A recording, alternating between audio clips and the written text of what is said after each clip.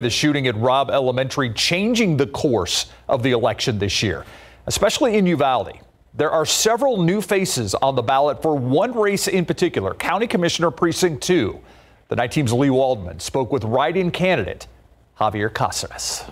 I promised her from that day that I was going to fight to change,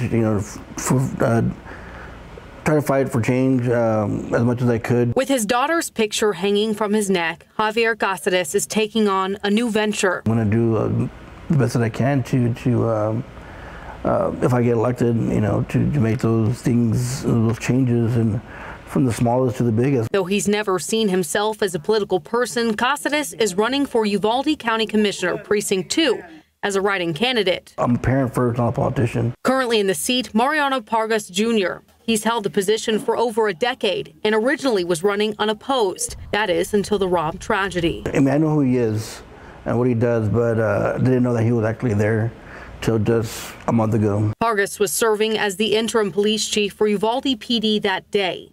He's since been placed on leave. Cazares says this played a role in his decision to throw his hat in the political ring. Everybody in the world saw what happened that day, and he was in that video as well.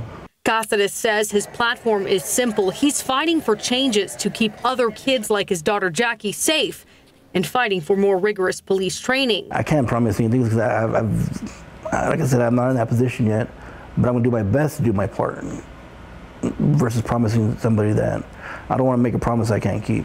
While his political aspirations are new, the families of the other Robb victims are backing him wholeheartedly. We emailed Mariano Pargas several times about his re-election campaign, but have not gotten a response back. There are two other write-in candidates for County Commissioner Precinct 2, Julio Valdez and Diana Alvedo-Carew. Valdez declined an interview, but you'll hear from Alvedo-Carew tomorrow night on the Night Beat. In Uvalde, Lee Waldman, KSAT 12 News.